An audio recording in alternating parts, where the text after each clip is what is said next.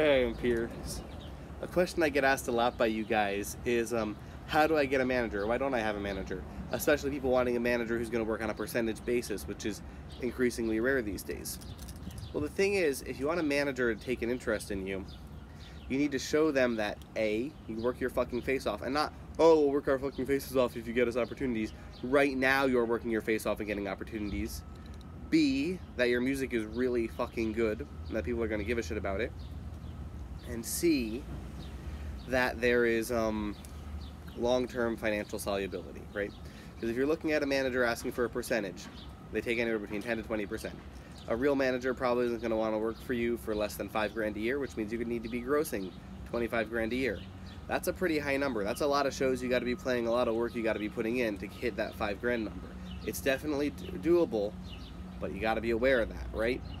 And again, this isn't because these people don't care about the music or they think you're bad. It's because the amount of work I have to put in to grow a small band, the amount of favors I have to pull, etc., etc., I need to be really, really convinced that it's going to be worthwhile. Because if I'm not really, really convinced that it's going to be worthwhile, then I'm just twiddling my thumbs. Because if the band's taking a week to get back to me or there's no money, well, why should I do it? There's a bunch of other good bands out there who'd probably be interested in working with me, who could give the same opportunities, who might, you know, make a point of actually replying to all their emails on time, who might make a point of hustling, who might make a point of facilitating that growth, right? And this is kind of the key here, is embracing the fact that you want the music industry to be coming to you and that you shouldn't be going to it, right? Oh my god.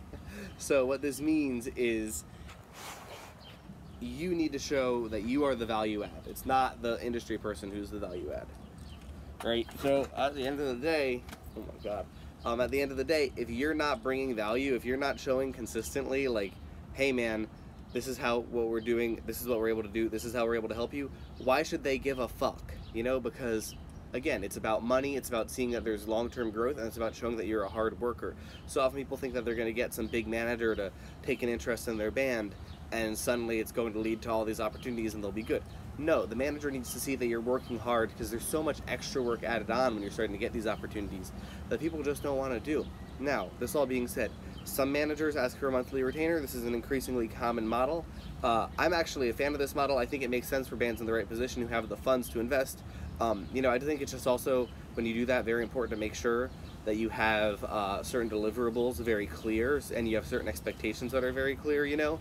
Because, like, at the end of the day, it's hard to get bands opportunities, but they should be able to help you with your marketing, with your growth, etc., etc., you know? So if you want to pay someone a monthly retainer, go for it. I do that kind of stuff all the time, you know? I think it makes a lot of sense. But again, I try to make it very clear with clients on that level.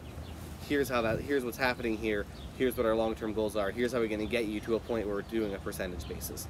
So really as simple as that, right? So make the industry come to you by showing your music is good, by showing you're dedicated through actions, not just words, right? That's really the key, is actions speak louder than words.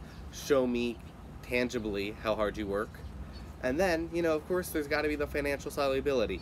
If you're talking to a manager, don't be afraid to show them numbers, and don't try to blow the numbers up or inflate them or whatever, because they will find out before even signing you or giving you opportunities. So don't even try to blow smoke up someone's ass.